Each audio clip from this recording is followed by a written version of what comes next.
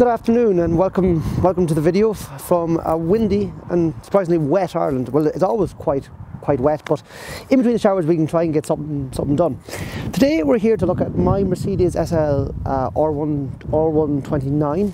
It's a 300 model with not a panoramic sunroof, but a hard top and electric folding soft top. I bought this car recently, I think it was about 2.5 months ago, and I believe it's one of the cheapest you can buy anywhere in the world. I paid just £3,250 for this car, and it's been off the road for 14 years, but mechanically it's very solid. It was stored inside all those years, and it's running very well.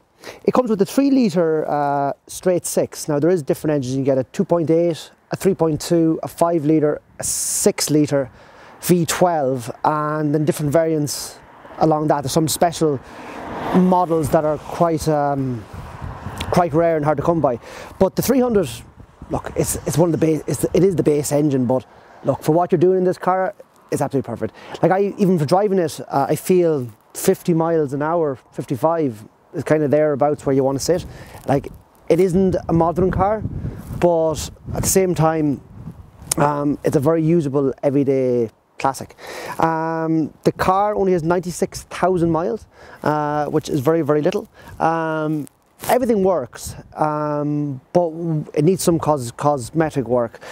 And lately now that I'm only finding this is the soft top has got very slow and stopped working, so I've ordered a new hydraulic pump, which is located in the boot. I believe that should fix the problem, but overall it's quite a good car. I believe these cars are really going to start going up in value, and I think this is just, if you really want to get in on it, you get in on it now. I'll give you a quick walk around and show you the car in more detail, and then we'll go for a drive and take it from there.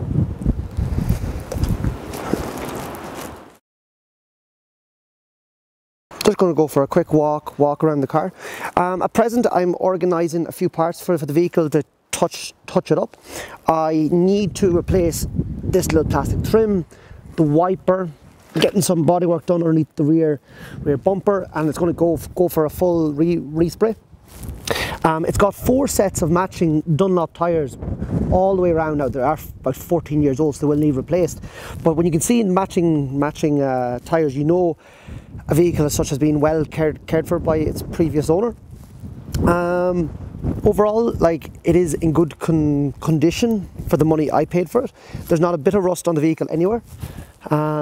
It's working, like, it's driving very well, but it will be perfect by the time I am finished with it.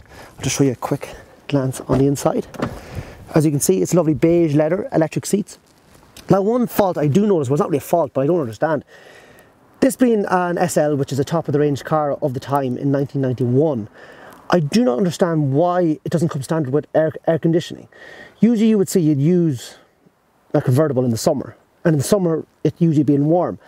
But you might be on motorways or whatnot, driving down to your holiday home, through Europe, through Spain, and you would want air conditioning. So I do not understand for the life of me why it doesn't have air conditioning.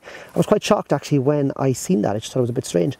It has no rear seats, but you couldn't really fit anyone in there anyways.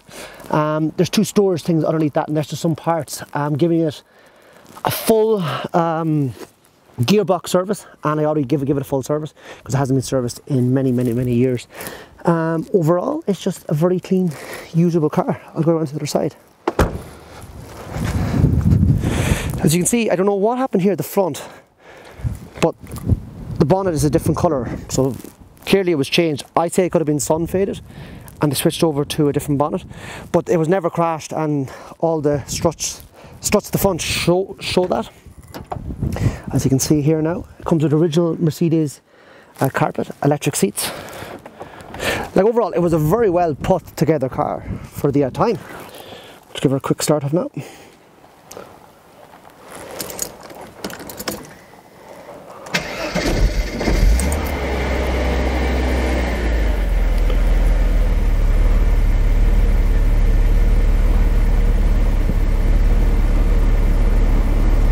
Very clean, tidy example.